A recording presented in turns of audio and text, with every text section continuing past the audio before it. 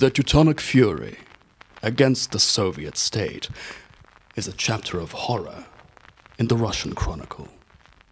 One not too dissimilar to the previous chapter, where the ink was mistakenly assumed to have dried. Hail to you, Tsar Vladimir III, Emperor and autocrat of all the Russias. Your authority is ordained by God, and to oppose it is to stand in the path of all that is righteous and good. By your hand, all pretenders will be reduced to dust, and Russia restored to her rightful state, one and indivisible. Our tale begins in the tragedy of the First War, where, carried on wings of misfortune, treason struck at our empire's heart. The common people, war-weary, howled for peace, even at the cost of their honor. In their desperation, they opened themselves to all who would appease their injudiciousness, and in so doing, gave Russia's enemies a point of ingress far deeper than any that the German army could ever hope to match. Sensing this opportunity, every manner of villain was thrown into the mire. Talk of treason guised itself in cries for democracy and republicanism in a nation that brooked no trifler at her helm. This is a truth that the Russians would come to learn at great personal cost to themselves, for in their folly they presumed to alter an immutable facet of their nation's character and befouled themselves with a sin so grave as to bring heaven's fury upon their heads. Little wonder, then, that destruction and misery would conduct the procession of the Russians for all their days since. But take heart, for Russia's covenant remains unbroken in the person of our emperor, and heaven's favor will be restored in his ascension. For if an empire so great as ours could be brought so low through the malignant toil of wicked hands, then the reverse surely will also ring true, and the struggle of the penitent and the righteous shall bring about a return to the natural order. In 3, 2, 1. We hearken to the wisdom of our august fathers and find solace in their teaching. What we lack in numbers, we shall have boasted by faith. What we want in materiel, we shall find in providence. And so long as God is with us, then who can stand against us?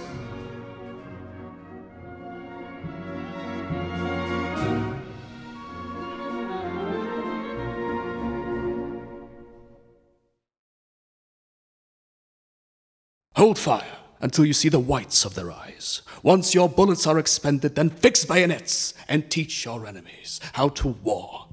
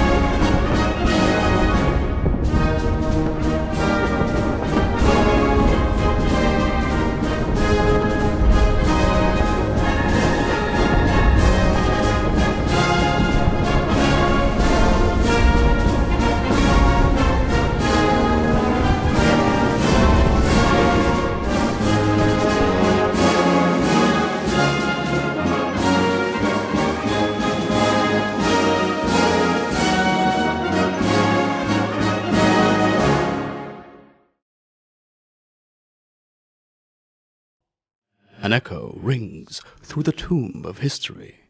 Can you hear it? It resonates into the present. The phoenix, it stirs in its shroud of ashes. It's the cry of rebirth, a song of war that our enemies prayed in vain to have silenced forever.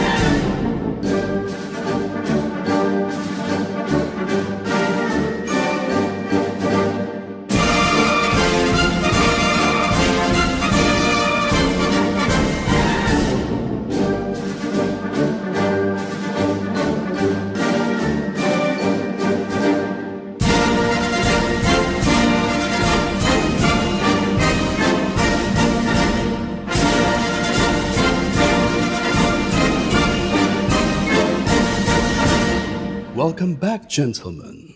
You may resume your duties.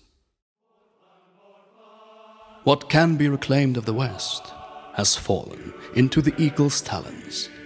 Thus, our wayward subjects return to the fold. And though we leave the Grand Duchy in unworthy hands, we do so wreathed in victory, and shall return whenever it so suits our ends. For now we must press on to the east and see to the rest of our shattered realm. Let there be no confusion. Loyalty to Russia and fealty to the Emperor are one and the same. For you see, a great leader of men, estranged from us by time and circumstance, has found his way to our righteous course, and so we convoke to mend our homeland in peace.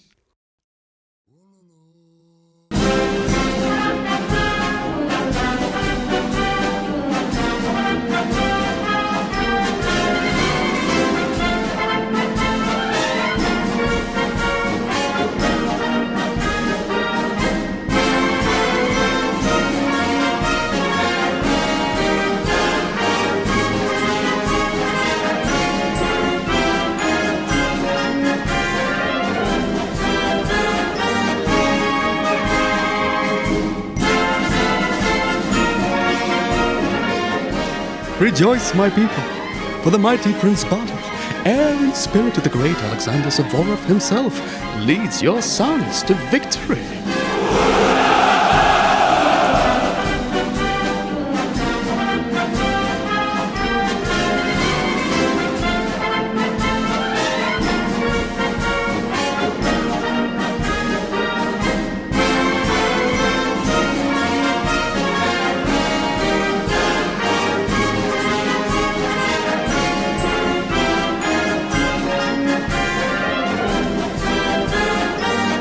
A shame that we cannot convince the Falcon of Siberia to do the same, but such is fate.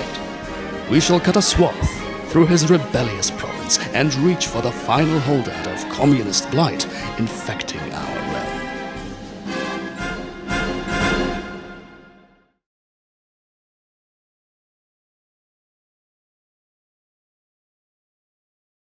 There can be no peace in Russia so long as the red heathen draws breath. Do we suffer them to exist, even as their hands run slick with the holy blood of Imperial martyrs? Do we condescend to to do battle with them in the fashion of men? Or shall we slaughter them as one a pack of rabid beasts? Remember the Emperor. Keep him in your hearts. Show no mercy. Give no quarter. For faith and country. Rape and terror until his time.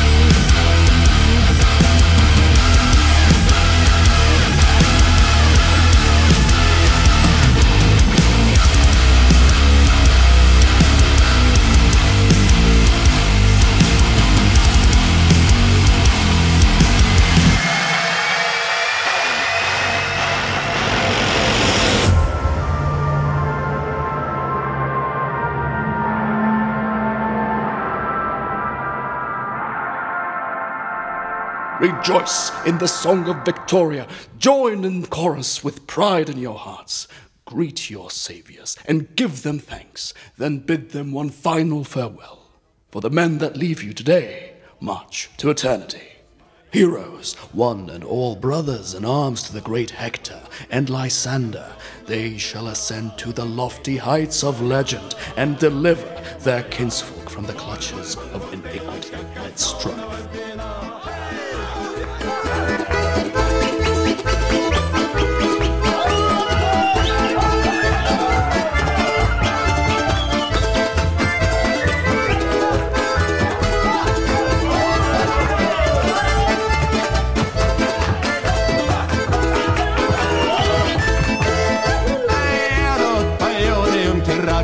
Школы, здоровые, летали на солнце горят.